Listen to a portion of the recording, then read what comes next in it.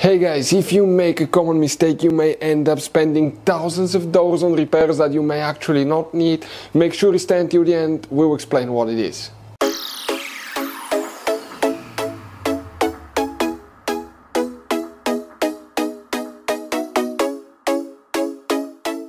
Hey guys, welcome back to World Mechanics. Thank you guys for watching and subscribing to the channel. Today will be super helpful video to any of you guys having a Dodge Ram that generation here from year 2013 to year 2018. If you have one of those, and if you have a problem guys where the tailgate does not unlock, it does not open, we'll explain what you need to check, what fuses, things like that. It could be something else as well. We'll explain where you can buy cheap parts, tools, fuses, relays at a good price, quick shipping, that way you do not waste money and time, and why it's always a good idea to test fuses and relays. So, let us tell you a little bit about us guys. Every single car we get here at the garage, we try to make at least 200 to 300 free repair videos. We take them completely apart, we show you how to fix anything like engines, transmission, codes, fuses, bodywork, all that stuff. Why we do all that? Because our mission at the shop is to save you as much money as we can. All we need in return, please subscribe to the channel, like the video. On this channel guys, specifically, we will be making a video about every single fuse, every single relay on that Dodge Ram. And let's say you're in the middle of nowhere, your fuel pump fuse goes bad, all we have to do, find our video, watch it for a minute or two, replace that fuse, you're back on the road.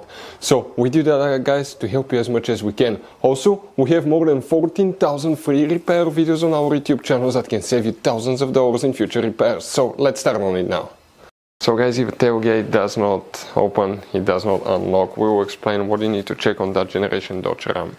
So go ahead guys and open the hood, and here once you open the hood, okay, under the hood on the driver's side, that's your battery. In front of it is the main fuse box. Press these two tabs, open that cover. Underneath you will find the main fuse box with a layout like this one. Before we continue, let's explain quickly guys why it's always a good idea to test fuses and relays. Guys, it's very important to always test your fuses and relays. Why?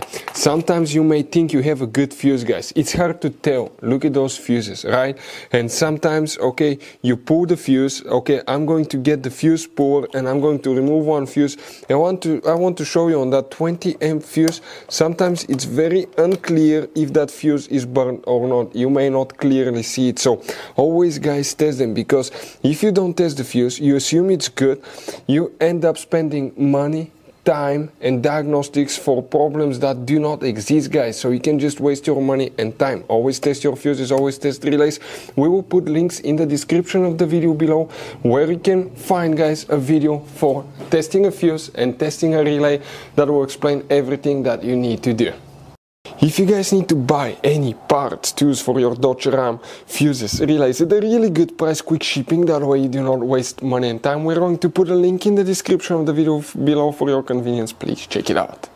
So guys, here what you will need to actually do guys, a few fuses will need to be checked for central locking that are part of it, then we'll explain what else can cause it. Please guys, make sure you stay until the end. We want to give you one good advice, that way you don't end up being stuck in the middle of nowhere like it happened to us.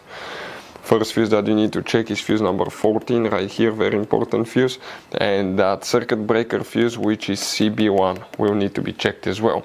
Other things that can cause guys, okay, the trunk not to open and close could be a bad trunk lock actuator guys. Okay, the actuator practically has a motor that locks it and unlocks it with plastic gears. Usually they skip, break, the motor fails sometimes. So bad trunk lock actuator is another common reason that can cause it guys, okay, not to open or not to guys unlock as well. Those will be the first thing that we're going to check.